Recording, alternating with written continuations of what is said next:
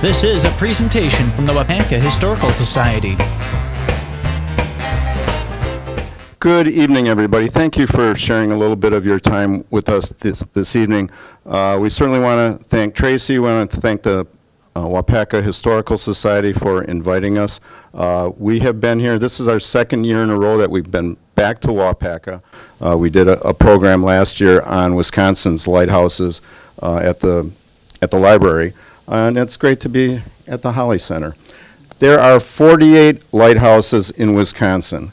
There are 11 of them in Door County, so about 25% of every lighthouse in the state is found in Door County. We're going to take you on a kind of a chronological and locational tour of the county.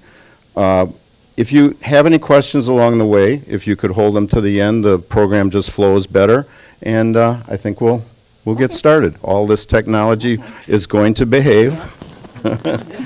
Please. Oh, that's mostly for me.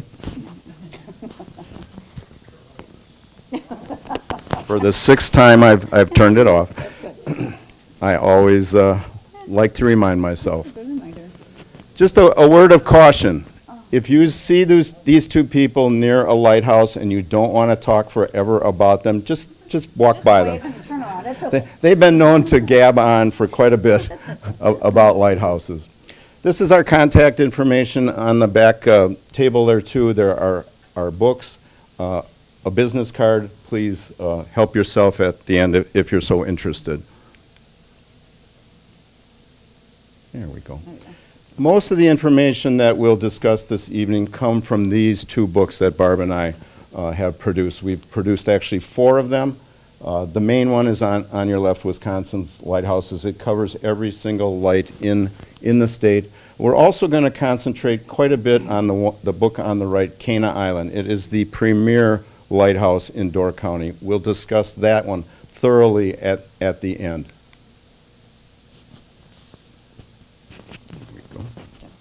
Passing this now. Okay, we have to pass the microphone. So many of you know the history of Door County with the hundreds of rocky miles of shoreline that you can see, not to mention all the shoals that the mariners could not see. So you're in a wooden ship and you hit a rocky shoal, it could be all over. So lighthouses were definitely needed in Door County, and in very high concentrations. We were talking before. There are 11 lighthouses in Door County, one of the highest concentrations of lighthouses of any county in the country. We talk to folks that still like to use the lighthouses, even though they have GPS in their pocket, in their phone. They still appreciate seeing the lighthouses if the weather is bad, and I would too. So here's a map of Wisconsin showing all 48 lights, but we'll concentrate tonight on Door County. And I can get my map out for this one. It's a thumb-shaped piece of land that stretches out into Lake Michigan. Well, Michiganders use their mitt in their hands, so I'm going to use that. So here's our Door County map that shows all the lighthouses that we'll be discussing tonight. And that's It's hard to explain some of the, I don't know, the history of the county, the history of lighthouses. We would have to be jumping around if we went exactly chronologically. So we are going to do that, but in conjunction with that, we're also going to go to different locations. Several locations had multiple lighthouses in their history.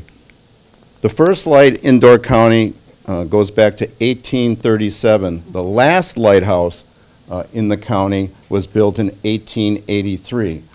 Now that's only 46 years. However, from 1837, the last light that was decommissioned in Door County was actually 100 years after 1883. So we're talking over a century of work. The first light we'll discuss is on an island. The first lights in Door County were actually on some of the islands. We'll also talk about the mainland shortly. Rock Island today is a Wisconsin state park. The original first light in Door County, actually the first light in what eventually would become Wisconsin, was built at the very tip of Rock Island. It's called the Potawatomi Light. Obviously a Native American term and word. It actually means keeper of the fire or keeper of the flame. Pretty appropriate for a lighthouse. The Rock Island Passage is here. A little bit south of there is the Death's Door Strait, where Door County got its name. Eventually, further south, they channeled Sturgeon Bay all the way through from Green Bay, the waters of Green Bay, to Lake Michigan. But the main shipping route initially was this area around Rock Island, so there was a need certainly for a lighthouse there. So this is what they think the original lighthouse looked like. They believe a few years ago they did a dig and they found the base of the tower. So based on the size of that and some other remaining foundation work, this is what they think it looks like. Apparently the contractor did a little cheating on his workmanship and on his materials, and it was leaking from very early on. So it was demolished and a new one was built. And we learned that David Corbin was the first lighthouse keeper at the lighthouse that leaked.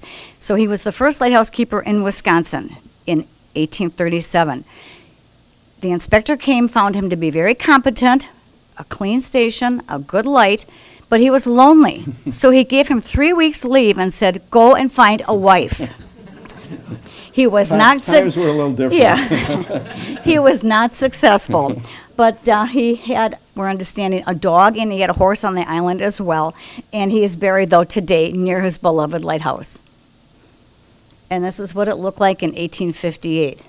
A very lonely outpost. Everything came by water. There was a path, actually, that Mr. Corbin dug and cleared himself. It's about 1.5 miles down to where the Thordison Boathouse is today. But at that time, there was no path. We learned of Charlie Boschka, a lighthouse keeper who served at this lighthouse and then went on to stay in the lighthouse service for about 30 years. And someone recently gave us this great archival of a young man delivering wood. So by this time, the path would have been cut through the woods, and that poor horse is just looking like he needs a meal. He really is. So here's Charlie Boschka and his wife. They were married on Pilot Island, and he actually remained at Potawatomi for 9 years and then stayed in the lighthouse service for about 30. Here they are a few years later with their family. When we first visited Potawatomi Lighthouse 20 plus years ago, this is what it looked like. And they were forming a friends group at that time, and they had great plans. We want to put a new lens on top, put the lantern room back, we want to restore the house. And son of a gun if they didn't make it happen. It took them a long time. They raised a lot of funds. It was all private donations and some grant money that they got. But lo and behold, there's the Friends of Rock Island. We walked up with them many years ago, and of course they had the key for the building, so we got to go in and see what it looked like before the restoration, and there was a lot of work to be done for sure. But this is what it looks like today, beautifully restored. They have a replica lens in the lantern room, and that's what she looks like at sunset. Beautiful.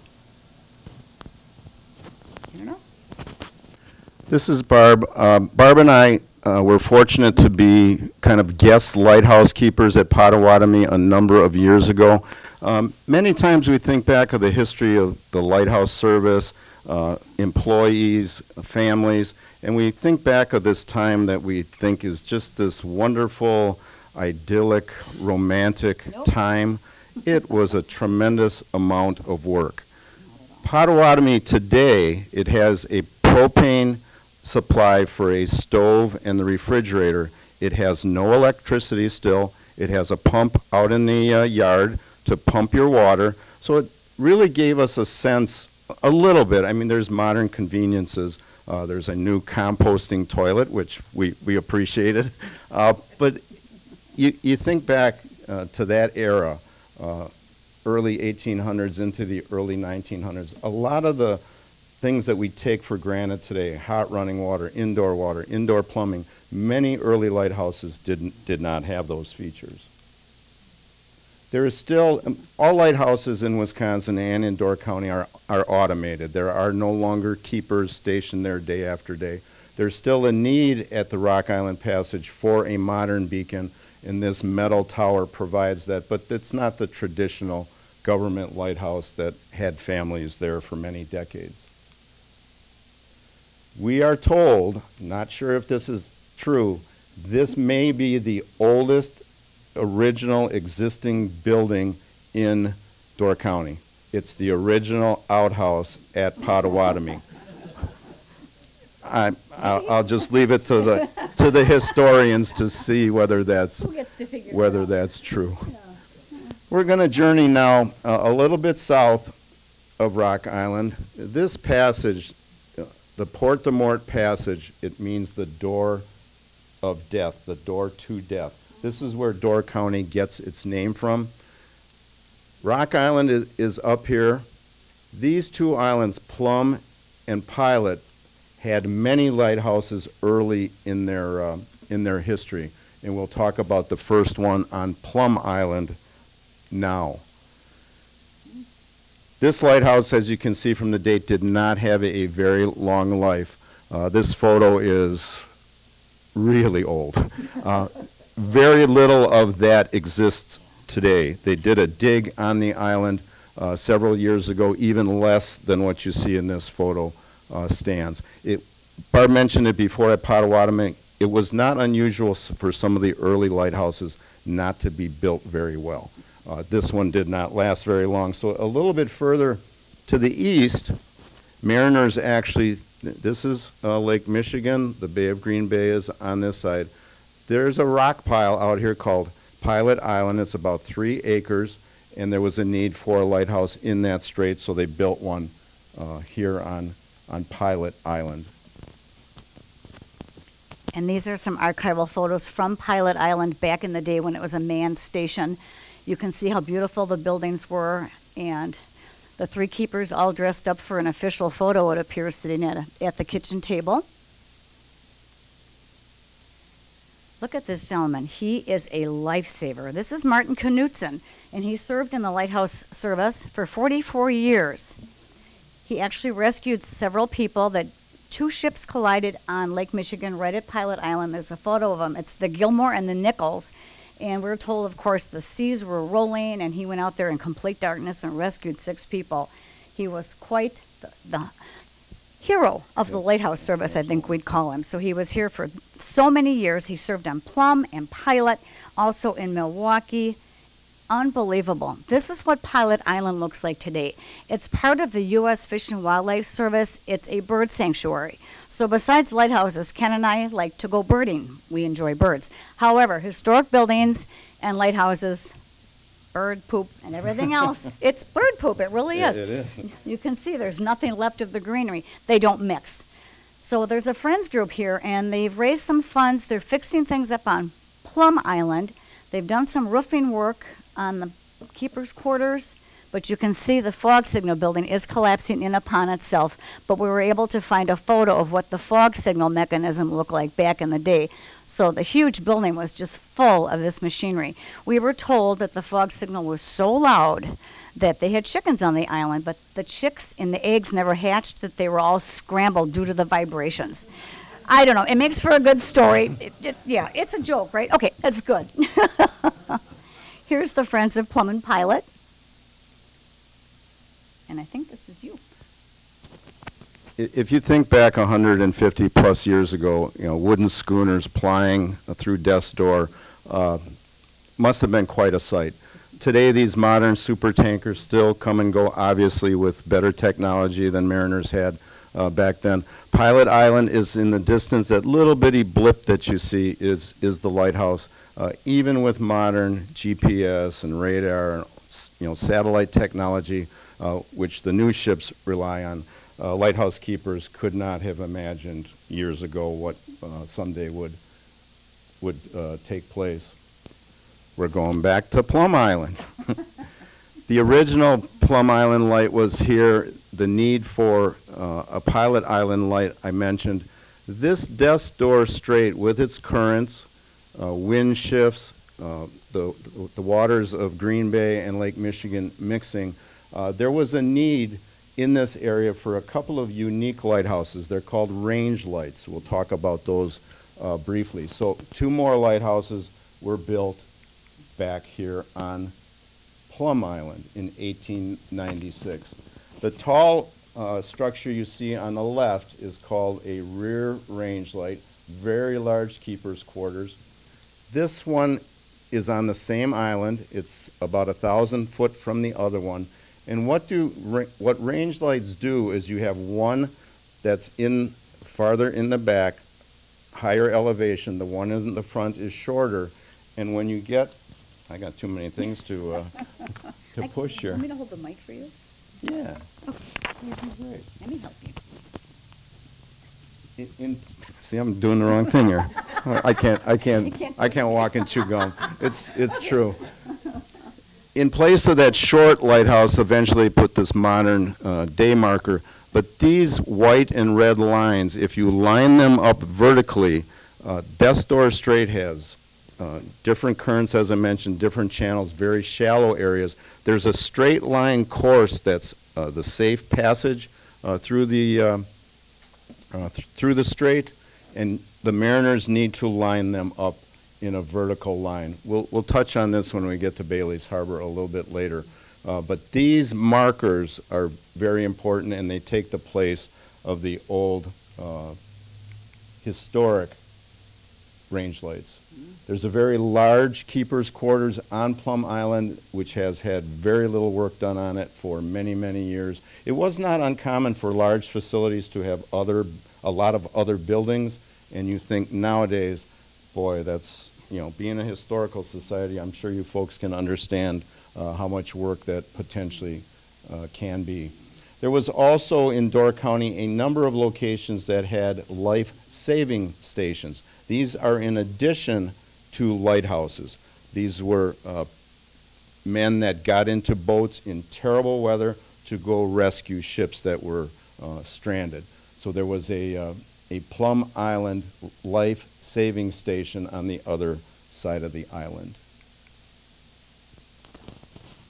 I want to tell them the motto of the life-saving service. You have to go out, but you don't have to come back.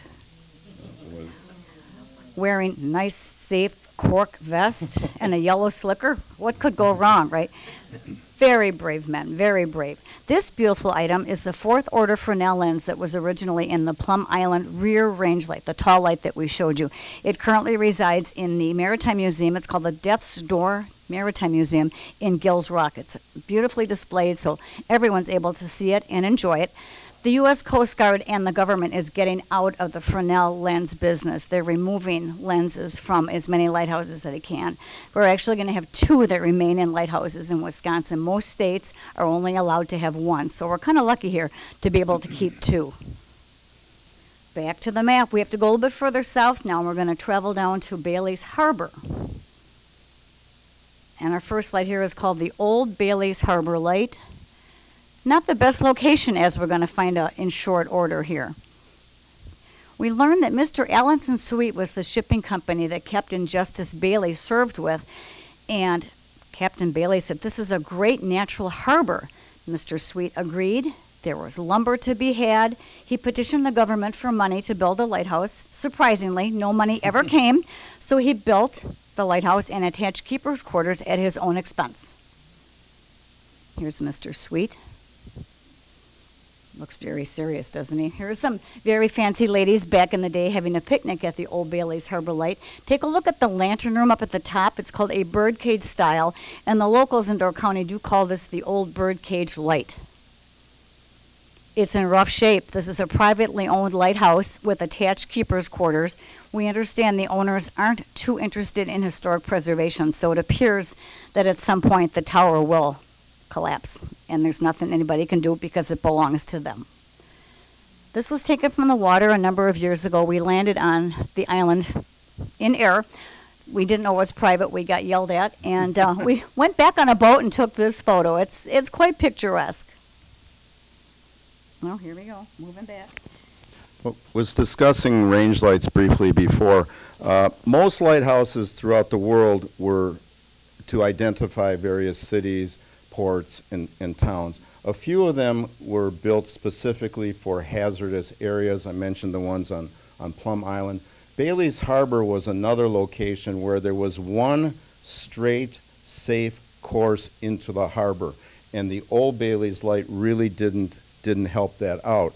So in place of the Old Bailey's birdcage light, 3 other lighthouses in the greater Bailey's Harbor area sprung up, all of them in 1869. The arrow here shows the straight course into the harbor. That's the safe way to go. Two lighthouses again make up a range light. The shorter one is towards the shore. The one that looks like an old schoolhouse in the back is farther back and is actually elevated a little bit higher. What the mariner needs to do is to align this. There's a lamp in here, there's a lamp in the front one, and align those again in that straight vertical line. This gentleman, Joseph Harris Jr., was one of the lighthouse keepers at the range lights. Interestingly, his father, Joseph Sr., was a proponent of what was called the Sturgeon Bay Ship Canal. Originally, Sturgeon Bay did not go all the way through from the Lake Michigan side to the Green Bay side, and Mr. Harris Sr. wanted to have that eventually dug. What it did, though, it promoted other new lights in the southern part of Door County, but it actually had a detrimental effect on Bailey's Harbor. Bailey's Harbor was not as important once the opening of the Sturgeon Bay Canal happened. This is Henry and Eve Gaddy. They were lighthouse keepers. He was the head keeper. She was an assistant. He was at the range, they were at the range lights for a number of decades. We did some research. Mr. Gaddy had a car. That was pretty unusual back that far ago. We sent this image on the right to some car experts, historians. It's a 1912 Buick. Wow. Mr. Gaddy had to be very proud of his vehicle. Henry is here in his lighthouse keeper's uniform. All the gentlemen there are having a beer. If you blow up this photograph, it says Miller on this, so it is Miller time, honest to goodness. They're all dressed up, yeah. I mentioned before a life-saving service station. Thank you. There was also one in addition to the lighthouses in Bailey's Harbor, this lighthouse life-saving service in Bailey's Harbor as well. The Bailey's Harbor range lights today reside in an area called the Ridges Sanctuary. It's a natural preserve. It's beautiful. It's got very rare plants and orchids. Quite the place to be. A lot of the lighthouses, the two lighthouses there, though, they fell into disrepair. The photo on the right is actually fairly old. And if you can imagine, historically, people were at lighthouses all the time. They were painting, they were upkeeping the place. Some of that went by the wayside in our lifetime. This is you. Sure did. The Ridges Sanctuary was formed in the 1930s, and closer to the shore there was a unit called a day marker. Kind of took away from the picturesque nature of the range lights, and that was there for years. And one of the volunteers with the lighthouse petitioned the government to take the doggone thing down, and they did it, which is incredible. Several years ago, they wanted to move that front range light a bit further inland, but still keep it in line as a range light. It was very close to the road, so every time they plowed or salted, it was damaged even more. And I think the next photo shows it. Beautifully restored. They did a great job. And they do open for tours, which is wonderful. This is how it looks at night. They light it every night. It's on a timer, and it's recognized by the U.S. Coast Guard as official range lights. So, again, boaters do use the lights. So you're out on your boat, and here again, you need to be on range. Directly up and down, the lights need to be right over each other. Well, you're too far to the right. You better correct your course there, Captain. Oops, Oopsie, too far. Go back, please. Help us. There we go. Now we're on range. And that's how it would look at night with the red light on the bottom and the white one on the top. An ingenious system, really. This is a friend of ours. His name is Mr. Ed Miller, but when he's at the Ridges light, at the Bailey's Harbor light, he is Mr. Gaddy. So he dresses up in his keeper's uniform. He gives tours. You'll see him later on at another lighthouse, too. And I think this is you. I mentioned that the range lights are at the Ridges Sanctuary. They use some of the buildings for some of their nature center programming, but over the years it needed a lot of upkeep. Over the last 3 or 4 years, they've embarked on a several-year, multi-million-dollar restoration of these 2 lighthouses. Lighthouse preservation is not cheap. This is what it looks like today. It's gorgeous. They're working on the interior rooms now to bring them up to about the early 1900s era, again for tours and for the public to enjoy. I mentioned before 3 lighthouses took the place of the old Bailey's light. This one also did. Again, 1869, the range lights and Cana Island were built the same year. In addition to the range lights, there was a need for a tall coastal beacon, but a little bit further up the coast, about 2 miles north of Bailey's Harbor. This is the tall, classic white tower. If you think about Cana Island, it might look like a lighthouse in your mind. We're going to finish the program at the end with detailed history of Cana Island. We'll move on, though. We're going to move now to the Green Bay side. Lake Michigan's over here. Mentioned before, the Death's Door Strait, Rock Island Passage around Potawatomi. Once you got into the Green Bay side, there were several islands there that would be helpful to have navigational beacons. There was a lot of boat traffic going from Green Bay, around Potawatomi through the Death's Door. Eventually, when this canal was finished, it shortened that. We'll touch on that in a little bit. So it's very important to have a couple of lights on islands in the bay. 1868, 2 different lighthouses were built in the Green Bay. This is the Eagle Bluff Light. It's in Peninsula State Park today. The Door County Historical Society and the state DNR take care of this facility. These are some historic photos of Eagle Bluff. William and Julia Duclan were keepers here for a number of decades. They had 7 children, as you can see from the photo, all boys. This lighthouse is not the largest one, but to have 2 adults and 7 children at this lighthouse was interesting. Later on, we heard one of the youngest Duclan boy, Walter,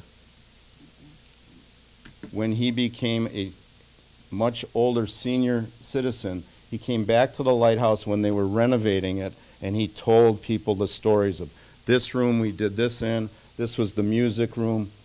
He told a story, too, that he said he and his brothers got into some mischief, actually a lot of mischief. When they took all the interior paint, they couldn't believe the number of layers of paint. And Walter said, my mother gave us a paintbrush whenever we got into trouble, and he just kind of smiled. This is a Duclan wedding. We're not sure who got married here. The Duclans were a very musical family in addition to entertaining a lot. We will make no statement of the gentleman with the lacy apron. I don't know. I think there may have been some adult beverages consumed at this this wedding. Eagle Bluff is a really neat place. It's open spring through fall in Peninsula State Park. The Historical Society does a wonderful job did a wonderful job of restoring it. There's tours that go to the lighthouse. These trolleys and other buses throughout Door County tourism come to Eagle Bluff every single day. There's our friend Ed Miller again. He's going to impersonate a different lighthouse keeper here. They had a lot of music, as I mentioned. Walter was very helpful in telling them about certain furnishings that were at the lighthouse. This lighthouse goes back to, it's refurbished to about the 1920s, one of the best restorations on all the Great Lakes. There you go. They do tours sometimes in the evening as well, and there's Keeper Ed went from the range lights over to Eagle Bluff. He's a lot of fun. There he is. So we're going to go back to the Strawberry Channel again, and we're going to visit Chambers Island Light. The Chambers Island Light is the same exact design as Eagle Bluff. only its tower is 8-sided, and the one at Eagle Bluff is 4-sided. And this was so mariners during the day could tell which was which, because otherwise they look the same. Cream City brick, same color roof, but no, that's this one. This is Eagle Bluff. It's only a 4-sided tower. This is what it looks like today. It's in a Gibraltar County park, and if you have your own pleasure craft, you can get out there and take a little stroll through the building if the caretakers are there. They used to have boat tours, but only during the Door County Lighthouse Festivals is this open for boat traffic. This is a very sad story, and I get to be the one to tell it to you. I'm sorry. This is Samuel and Mary Hansen, who served here at this lighthouse for 13 years. Early on, however, Mary, the mom, died suddenly. Their youngest son, Edgar, died of a burst appendix. They couldn't get to shore on the other side fast enough. And Clifford drowned after he fell through the ice. After that, we're told Mr. Hansen left the lighthouse service. I don't blame him. Here's what she looks like from the water. You'll notice there is no lantern, there is no lens. Someone said it was removed and sent to North Dakota. Have no clue. It doesn't make any sense, but it's gone. Probably in somebody's private yeah, I think those things just disappear, don't they? This is you.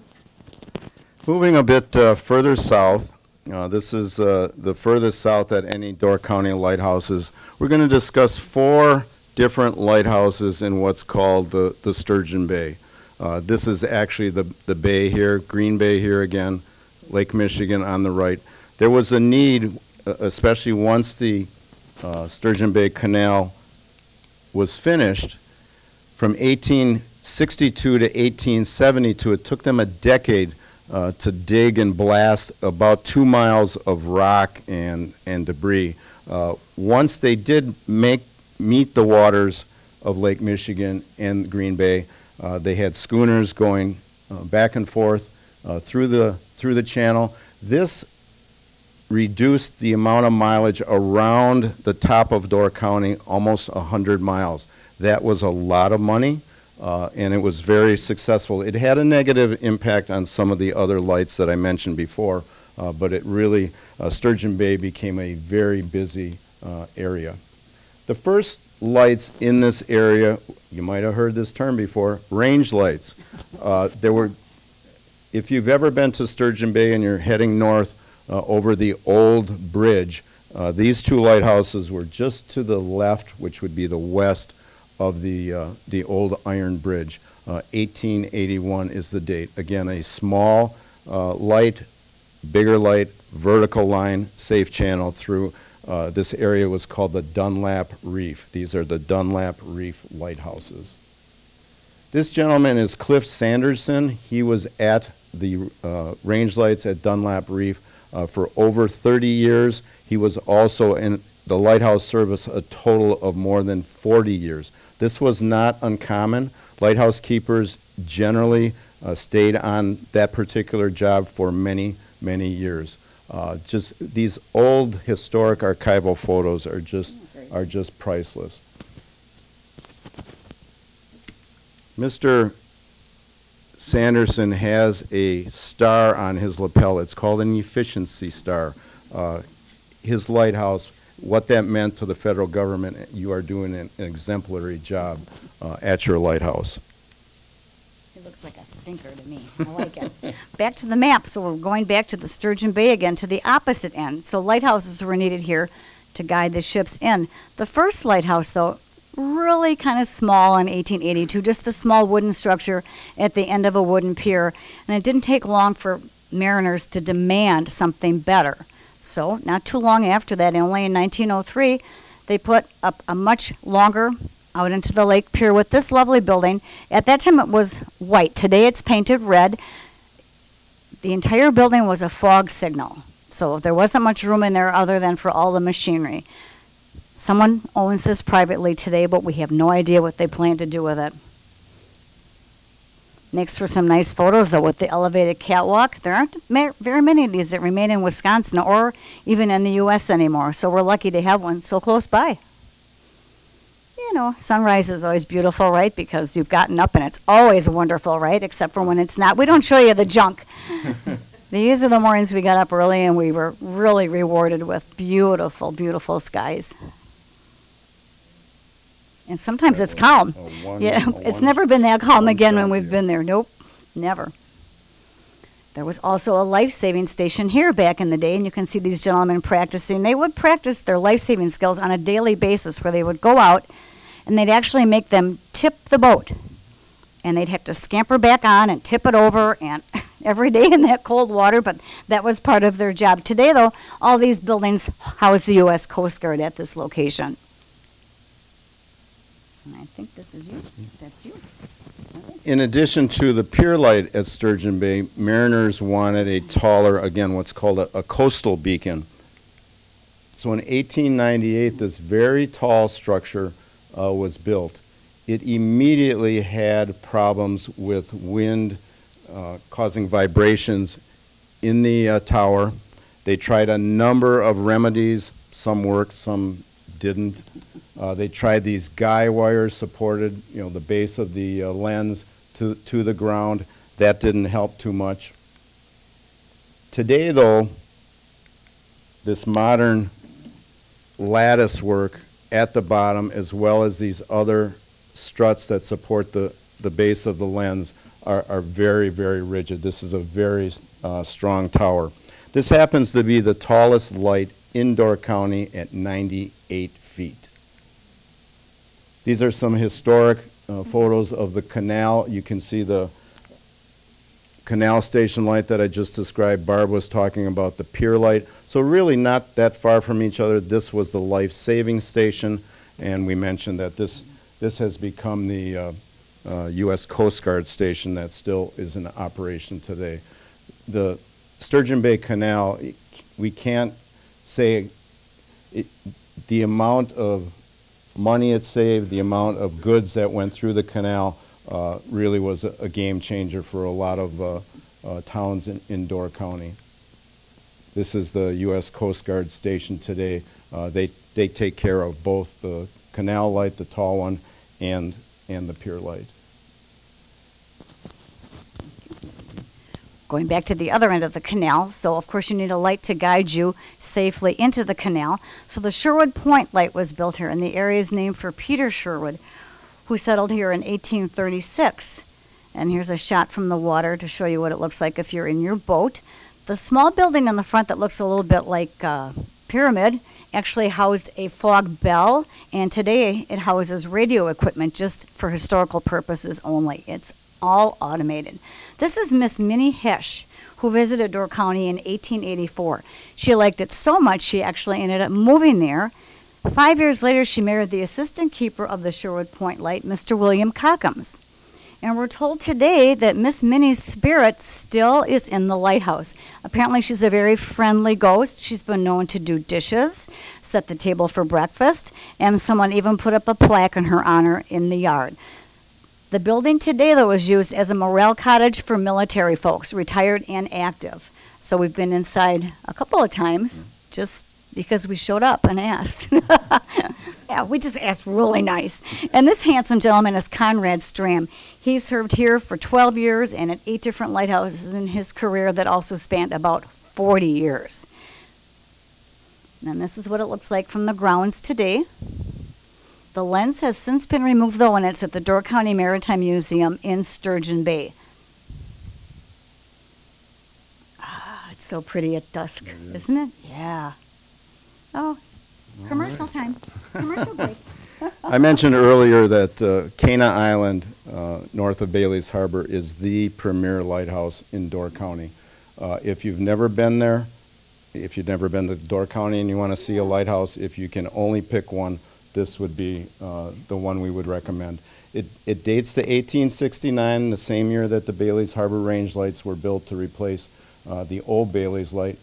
Barb and I first got our interest in lighthouses in Door County at Cana Island 40-ish years ago, a long time ago. So long. It's just a fascinating place. Yeah, 40, huh? Okay. Oh my gosh. The name Cana Island is accurate when Lake Michigan's level is high enough to make it an island, and we'll touch on obviously that changes with the lake level. This is the location of Cana Island. Bailey's Harbor is down here. It's just a few miles north. Cana Island actually is a brick tower. It's a Cream City brick. This is the only known photo of it prior to the time that it was encased in metal sheeting that you see today.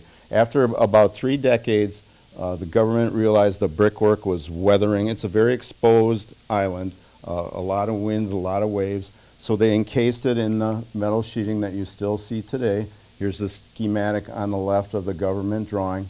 This still is on the outside of the tower today. Cana Island still has its original 1869 French-made Fresnel lens in it. It's called a third order. Order means size. The smaller the number, the bigger and more powerful the lens is. Coastal lights typically had third order or second order lenses in it. Cana Island still has its lens in the tower. We are told there's 2 lighthouses in the state that will eventually keep their Fresnel lens. One is in the Apostle Islands at Devil's Island. Cana Island will be the other. Most of them are being taken out. They go to historical societies, they go to public libraries, they go to maritime museums, and that's a good thing that the public can see them up close. This is Augustin Jean Fresnel. He was a French physicist in the 1800s. He invented the lens that would bear his name after his passing. He did not realize how instrumental this lens would be. Fresnel lenses revolutionized lighthouses throughout the world, not just in Wisconsin, not just in Door County. The reason for that is primarily twofold. The lens projected the light much more brilliantly, and number 2, it could be seen because of that many, many more miles out on, be it the world's oceans, lakes, rivers, the coastline of Door County. Barb and I have been fortunate one time to get into the lantern room with the Coast Guard. This is what it looks like. The photo on the left is actually only half of the lens. It stands about 5 feet tall, many hundreds of pounds, and it's dozens and dozens of hand-polished glass prisms in this brass beehive-looking apparatus. It was made in Paris by a company run by Henri Lapotte. All Fresnel lenses were manufactured in Paris, disassembled, shipped over to the U.S., reassembled in the towers of the lighthouses. This is what I was trying to say. You don't have to be a rocket scientist or an engineer. All of these lenses magnify and bend the light source from the middle that goes off in every direction. It bends it in one direction, magnifies the light. Again, a more brilliant light, a light that can be seen many more miles out on the, in this case, Lake Michigan. We love to go to Cana Island at different times, sometimes dawn if we can get up, sometimes at dusk. Yeah, dusk is easier. Yeah. And in all the years that Cana Island was in service, there were only 9 head keepers that worked here. And here's our list of them, and we're going to detail a few of them now because the history of the families is really, to us, very interesting. This is the second keeper at Cana. This is the Julius Warren family, and a very large family it was. So they had lots of help around the lighthouse. And when they left the lighthouse service, they built what is today known as the Warren House. It resides today in Heritage Village at Big Creek, which is just north of Sturgeon Bay. And we were told at the time they built this home, this was palatial. Nobody had a home like this, and you can see how big it is, and they were very proud of it. And he went back to his farming roots, we're told. It was okay. Hannah Foster and Jesse Brown, the next keepers here at Cana Island. And great archival photos. We've met descendants of these folks who were kind enough to share their priceless family photos with us. This is Susan Scotton, who married Mr. Dresden and also became a lighthouse keeper's wife. She came from New York, but apparently lighthouse keeping was okay with her. There are stories of women that came from the larger cities and married a lighthouse keeper and said, oh no, this is too much work, it's too isolated, but she loved it and her daughters did as well. The logbook entries usually were mundane. The weather today, what we did, what ships may have passed. But there's a very interesting logbook entry. I have to read it to you. It's from Mr. Sanderson, and this is in 1928. Thick fog on the lake. Steamer M.J. Bartlemy ran aground south side of the island at 1 p.m. Did not know for sure. Boat was stranded until 3 p.m. when the fog lifted so could see it. And here's the Bartlemy and a little bit of fog. And there are still remnants today of this on the beach at Cana. There's all kinds of cable and odd pieces of metal that float up and down. I forget how many years it took for them to finally scrap it, but it was a great tourist attraction for years. Oh, this is you with the little pearls. These are some of the children at Cana Island. Cana Island was a very busy place. As Barb mentioned before, usually families were fairly large. It was not unusual for children to be involved with the chores at Lighthouses.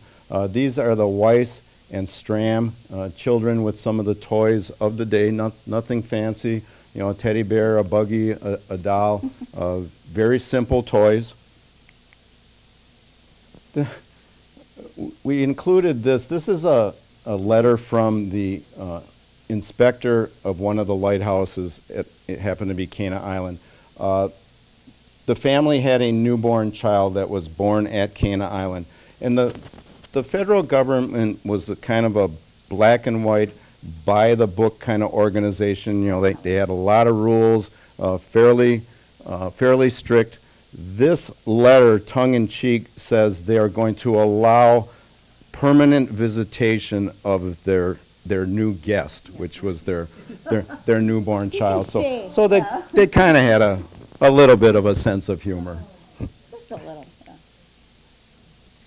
We met Virginia. Where is Virginia? There's Virginia. Virginia Dresden and her sister June. We met her about a decade ago in Milwaukee. These photos come from her. Would love to put in a plug too for historical societies, public libraries, descendants of lighthouse keepers. Our books and our programs would not have existed without that collaborative help. Excellent, excellent resources all the way around. These priceless family photos from the Dresdens, we would not have been able to attain. Cana Island was a fun place to be, we were told, when you were a child. Good, yeah. You did some of the work, the parents did most of it, and you got to go outside and play. This is the Dresden children again. You might notice their matching outfits. Mrs. Dresden sewed all of the dresses and the clothes for the girls. This cat was named Tabby, we were told, from Virginia. She remembered everything.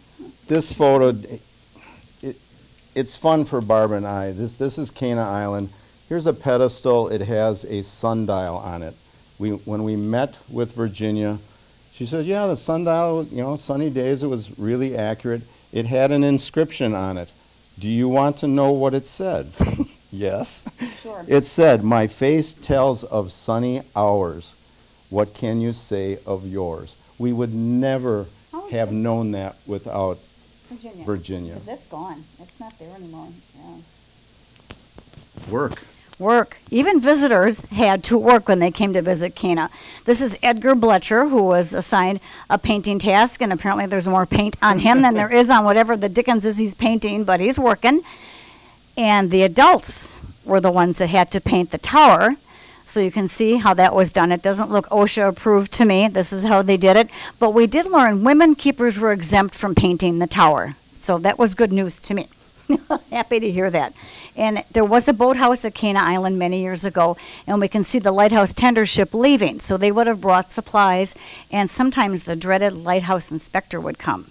And early on, we're told that it was always a surprise. But later on, the keepers somehow had a system where they could let the next island or the next lighthouse know, the keeper's coming, you better, the lighthouse inspector's coming, you better be ready. It was the white glove test. They expected you to be in your Sunday best, family, the kids, everybody. There was a story of a mom, I think, in the Apostle Islands that the inspector came and home is spotless, and she had put all the dishes in the stove. He looked in the stove and kind of gave her the look. Then he wanted to see the children's bedrooms, and she would not permit it. She said, my children do not work for the government. It's my husband and I, but not my kids, so good for her. Little is known of what we call the McCarthy years at Cana Island after the light station was abandoned. They were here for over 25 years, but there's very little known of what they did. But then a few years after they left, Rosie and Louis Janda and their workers came along to Cana Island. They were here for 18 summers. So every summer while they were there, they made a lot of improvements, a lot of it at their own expense, and some of the money came from the Maritime Museum to help shore up some of the buildings on Cana. This is in what year? 2007, when they transferred the ownership of Cana from the federal government to the Door County Maritime Museum and the County of Door. It was a big deal. Who's that little? Barbara and I have been visiting Cana Island, as I mentioned, for a very long time, decades. The little child in this picture is 41 years old. That's our daughter, Sarah. How did that happen? Historically, the level of Lake Michigan, the Great Lakes levels, as you folks know, rises and falls. Back in, this would have been about 1983, 84. Right, yeah. The lake level was, you could easily walk to Cana Island. You'd get a little wet, but it was manageable. That changed a lot over the last couple of decades. I don't know why we put that one in there, Barb. Yeah. Oh, take that out. After Cana Island was transferred to the county and to the Maritime Museum, they embarked on a multi-year, you've probably heard this before, a multi-million-dollar renovation at Cana Island. Historically, there was not a parking lot for people. This is the most visited lighthouse in Door County. Tens of thousands of people every year visit Cana Island. So there is now a small parking lot run by the museum. Initially, about 5+ years ago, they started working just on the brickwork, the Milwaukee Cream City brickwork, on the keeper's quarters at Cana. But eventually they had to do some more substantial changes. There was an old barn that they renovated. Looks quite a bit better than it did. It was actually falling apart. Inside are some farm implements, also they had other animals at Cana Island. It was not unusual to have chickens, cows. They would tend their fruit trees. They would have gardens. Gives you a good sense of the history on the island. Many times, most lighthouses had other buildings. Some of them had fog signal buildings. Cana Island did not, but there was almost always a fuel building outside. Some of the flammable liquids that they used were quite flammable. This building towards the rear is called the Privy. That's a fancy name for an outhouse. And Cana Island has had that renovated as well. And this was a deluxe model. It was. It was a 2-seater. There is no privacy, no social distancing, sorry. You did your business and Oh, gosh. and you went on your way. Historically, we mentioned the causeway, the route to Cana Island can be bone dry. It can be a few inches deep. The Maritime Museum has a wagon and a tractor. 3-4 years ago, they actually got a larger, taller tractor and wagon because the lake level was quite a bit higher. 3 years ago, the lake level was about a foot and a half. More recently, not this year anymore, when wind and waves come around the island, you're trying to get over to this area here, you were not getting to Cana Island. 3 years ago, the Maritime Museum opens up the island from spring through fall. They lost more than a third of their season just because of the weather and the lake level. They built a small visitor center at Cana Island. Main reason we put this is the cover of our book. We've been fortunate to be members of the Maritime Museum, and they have just been super people. Here's they call it the Interpretive Center. It's a great building. If the weather's good, you can go in there and shop. We're going to end the program now with some of our favorite photos of Cana Island. Barb and I have been there many, many times. Sometimes not the easiest times to get up to, especially very early in the morning, later at night. But some of our best photography in Door County of lighthouses comes from Cana Island. Sometimes we get a nice reflection. The gray sunrises that we saw, we don't show you those. There's a circular stairway in many of the lighthouses. The taller lights particularly have circular stairways. Cana Island, the lighthouse itself right now, is they're renovating inside the keeper's quarters. It's supposed to be open next month. So if you do get to Cana Island right now, you can get to the island, but you cannot get into the tower. Hopefully next month that will change. We've even been there a few times in the winter. Sure, why not? Sometimes you get the moon lined up really neat with the light on. All federal lighthouses, flew the American flag. Again, a nice morning with brilliant colors. Dull gray mornings, well, you look for another day. This is the cover photo of our Wisconsin Lighthouse book, and we were just blessed. The lake level was down that particular year, but there was enough water in the foreground, and the sky was just right to reflect the Cana Island lantern. I mentioned before that Cana Island's lens will stay in the tower. We think that's a really good, appropriate, historic thing. Oh boy. If you see these people again, run the other way. Okay, yeah, we understand. Thank you, everybody.